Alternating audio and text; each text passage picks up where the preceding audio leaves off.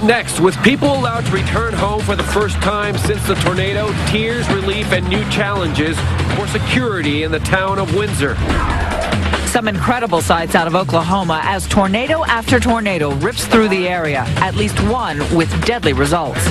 Campers this Memorial Day have fewer choices of places to go, thanks to the destruction left by the pine beetles.